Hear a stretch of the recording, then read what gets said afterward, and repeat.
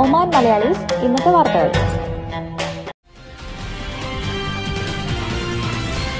Oman news brought you by Abir hospital, Ruwi, Muscat.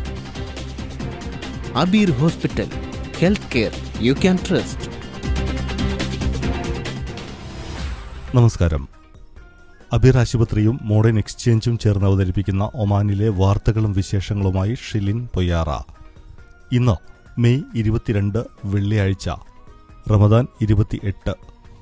Covid ബാധിച്ച ഒമാനിൽ ഇതുവരെ മരിച്ചത് 30 പേർ. ഇതിൽ മലയാളിയടക്കം 20 പേർ വിദേശികളാണ്. ബുധനാഴ്ച രാത്രി സലാലയിൽ മരിച്ച 63 വയസ്സുകാരനായ പാകിസ്ഥാൻ സ്വദേശിയുടേതാണ് ഏറ്റവും അവസാനം റിപ്പോർട്ട് ചെയ്യപ്പെട്ട മരണം. 2 സ്വദേശികളും ബുധനാഴ്ച മരിച്ചിരുന്നു. വ്യാഴാഴ്ച മരണങ്ങളൊന്നും റിപ്പോർട്ട് ചെയ്തിട്ടില്ല. 327 പേർക്കാണ് ഇന്നലെ രാജ്യത്തെ രോഗം സ്ഥിരീകരിച്ചത്. ഇതിൽ 222 പേരും വിദേശികളാണ്. ഇതോടെ രാജ്യത്തെ മൊത്തം രോഗബാധിതർ 6370 160 പേർക്ക് കൂടി രോഗമുക്തി ലഭിച്ചിട്ടുണ്ട്. ഇതോടെ അസുഖം സുഖപ്പെട്ടവരുടെ എണ്ണം 1821 4519 പേരാണ് നിലവിൽ അസുഖബാധിതരായിട്ടുള്ളത്. പുതിയ രോഗികളിൽ 277 പേരും മസ്കറ്റ് ഗവർണറേറ്റിൽ നിന്നുള്ളവരാണ്. കോവിഡ് വ്യാപനം തടയുന്നതിനായി പ്രഖ്യാപിച്ച നിയന്ത്രണങ്ങൾ ലംഘിക്കുന്നവരിൽ നിന്നും പിഴ ഈടാക്കുമെന്ന് സുപ്രീം കമ്മിറ്റി പറഞ്ഞു. രാജ്യത്ത് കർഫ്യൂ ഏർപ്പെടുത്താൻ പദ്ധതിയില്ല. അന്താരാഷ്ട്ര വിമാന സർവീസുകൾ ഉടൻ പുനരാരംഭിക്കില്ലെന്നും സുപ്രീം കമ്മിറ്റി വാർത്താ സമ്മേളനത്തിൽ അറിയിച്ചു.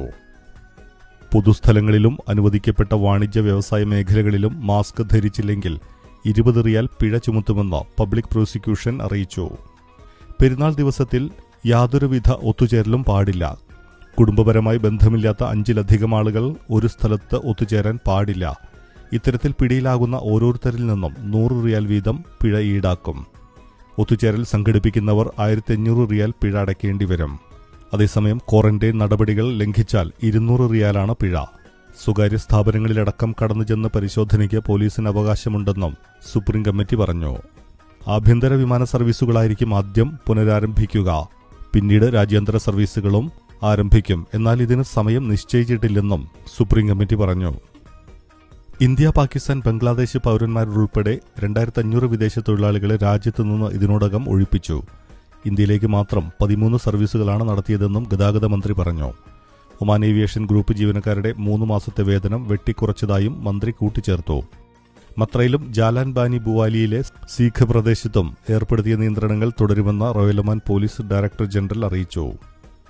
25 ഒമാനി പൌരന്മാർ കൂടി ഇന്ത്യയിൽ നിന്നും തിരിച്ചെത്തി. കൊച്ചിയിൽ നിന്നും ഡൽഹിയിൽ നിന്നുമായി ഇന്നലെ 25 പേരാണ് മസ്കറ്റിൽ മടങ്ങിയെത്തിയത്. ഒമാനിൽ നിന്നും 367 ഇന്ത്യക്കാർ കൂടി നാടണഞ്ഞു.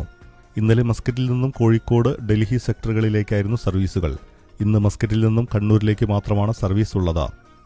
2ാം ഘട്ട ഷെഡ്യൂളിലെ അവസാന ദിവസമായ നാളെ മസ്കറ്റിൽ നിന്നും തിരുവനന്തപുരം, കൊച്ചി സെക്ടറുകളിലേക്കാണ് സർവീസുകൾ. ചെറിയ പെരുന്നാളിനോടനുബന്ധിച്ച് ഭരണാധികാരി സുൽത്താൻ ഹൈത്തം ബിൻ താരിഖ തടവുകാർക്ക് മോചനം നൽകി. വിദേശികൾ ഉൾപ്പെടെ 797 തടവുകാർക്കാണ് മോചനം പ്രഖ്യാപിച്ചിരിക്കുന്നത്. 301 വിദേശ പൌരന്മാരാണ് പട്ടികയിൽ ഉൾപ്പെട്ടിരിക്കുന്നത്. മസ്കറ്റിലെ കോട്ടയം നിവാസികളുടെ കൂട്ടായ്മയായ കോട്ടയം നേറ്റീവ് ബോൾ അസോസിയേഷന്റെ ആഭിമുഖ്യത്തിൽ 2ാം ഘട്ട ഭക്ഷ്യക്കിറ്റുകൾ വിതരണം ചെയ്തു. ജോലിയും വേതനവുമില്ലാതെ കഷ്ടപ്പെടുന്ന മസ്കറ്റിലെ പ്രവാസികൾക്ക് അവശ്യ സാധനങ്ങളടങ്ങിയ കിറ്റുകളാണ് വിതരണം ചെയ്തത്. 1ാം ഘട്ടത്തിൽ അസോസിയേഷൻ അംഗങ്ങൾക്കും 2ാം ഘട്ടത്തിൽ മസ്കറ്റിന്റെ വിവിധ പ്രദേശങ്ങളിൽ ഒറ്റപ്പെട്ട് താമസിക്കുന്നവരെ കണ്ടെത്തി സഹായം എത്തിച്ചു കൊടുക്കുവാനും സാധിച്ചതായി ഭാരവാഹികൾ പറഞ്ഞു. മറൈൻ ടൂറിസം ബോട്ടുകൾക്ക് ഉപാധികളോടെ പ്രവർത്തനാനുമതി നൽകി ഒമാൻ ഗതാഗത മന്ത്രാലയം. കൃത്യമായ സാമൂഹിക അകലം പാലിക്കണം. മാസ്കുകൾ, സാനിറ്റൈസറുകൾ എന്നിവ കർശനമായി ഉപയോഗിക്കണം. സാധാരണ ബോട്ടുകളിൽ 10 പേരിൽ കൂടുതലോ വിനോദ ബോട്ടുകളിൽ 6 പേരിൽ കൂടുതലോ യാത്ര ചെയ്യാൻ പാടില്ലെന്നും കർശനമായ നിർദ്ദേശമുണ്ട്. പെരുന്നാൾ അടുക്കാൻ ഇനി ദിവസങ്ങൾ മാത്രം ബാക്കി നിൽക്കെ ഇതുപോലൊരു റമദാൻ നാളുകളും പെരുന്നാൾ സീസണും അടുത്ത കാലത്തൊന്നും ഈ തലമുറ അനുഭവിച്ചിട്ടില്ല.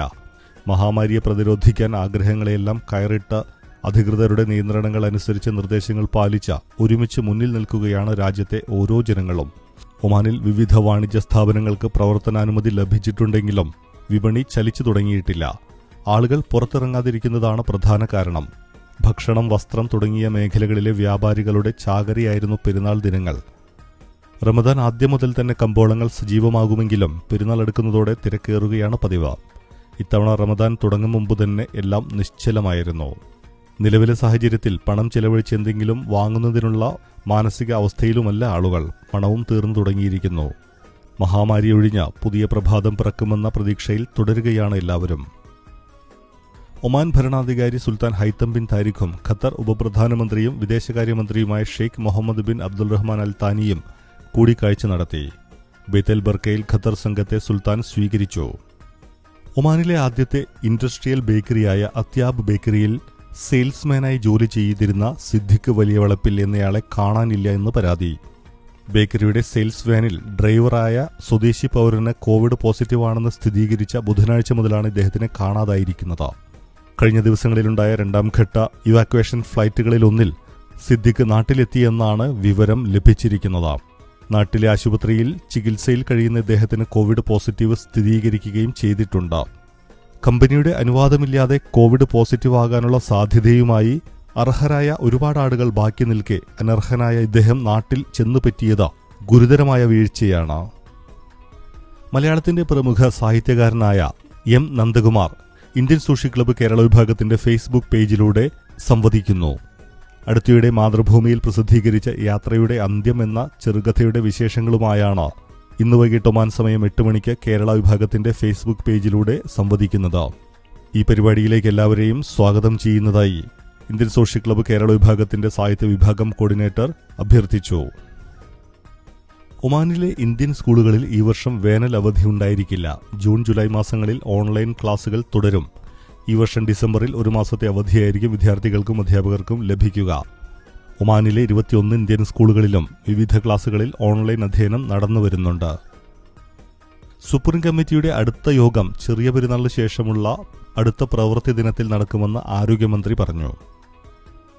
രാജ്യത്ത് ചെറിയ പെരുന്നാളിന്റെ ഭാഗമായുള്ള സർക്കാർ സ്വകാര്യ മേഖലകളിലെ പൊതു അവധി ദിനങ്ങൾ പ്രഖ്യാപിച്ചു. റമദാൻ 29 മെയ് 23 ശനിയാഴ്ചയായിരിക്കും അവധി തുടങ്ങുക. ഞായറാഴ്ച ഒന്നാം പെരുന്നാളാകുന്ന പക്ഷം മെയ് 26 ചൊവ്വാഴ്ച വരെയായിരിക്കും അവധി. ബുധനാഴ്ച പ്രവൃത്തി ദിനമായിരിക്കും. തിങ്കളാഴ്ചയാണ് ഒന്നാം പെരുന്നാളെങ്കിൽ മെയ് 28 വ്യാഴാഴ്ച വരെയായിരിക്കും അവധി. വാരാന്ത്യ അവധിക്ക് ശേഷം മെയ് 31 അടുത്ത പ്രവൃത്തി ദിനം. വിങ്സ് ഓഫ് കമ്പാഷൻ പദ്ധതി വഴി നാടണയാൻ ആഗ്രഹിക്കുന്ന ഒമാനിലെ പ്രവാസികൾക്കായി ജമാഅത്തെ ഇസ്ലാമി തൃശൂർ ഏരിയ കമ്മിറ്റി 5 ടിക്കറ്റുകൾ നൽകി. 5 ടിക്കറ്റിനായുള്ള 75,000 രൂപ മീഡിയ വൺ മാധ്യമം ജില്ലാ രക്ഷാധികാരി Muneer വരന്തരപ്പിള്ളിക്ക് Jamaat-e Islami Thrissur area president RM Sulaiman കൈമാറി. ചെറിയ പെരുന്നാൾ കണക്കിലെടുത്ത അറവുശാലകളും ഭക്ഷണശാലകളും സുരക്ഷാ മാനദണ്ഡങ്ങൾ പാലിക്കുന്നുണ്ടെന്ന് ഉറപ്പാക്കണമെന്ന് regional municipalities and water resources മന്ത്രാലയം അറിയിച്ചു. കോവിഡ് ബാധിച്ച് മലയാളി നഴ്സടക്കം 5 പേരാണ് ഗൾഫിൽ ഇന്നലെ മരിച്ചത്. അതേസമയം വന്ദേ ഭാരത് ദൌത്യത്തിന്റെ ഭാഗമായി അബുദാബിയിൽ നിന്നും കേരളത്തിലേക്കുള്ള പ്രത്യേക വിമാന സർവീസ് 3ാം ഘട്ട ഷെഡ്യൂൾ പ്രഖ്യാപിച്ചു.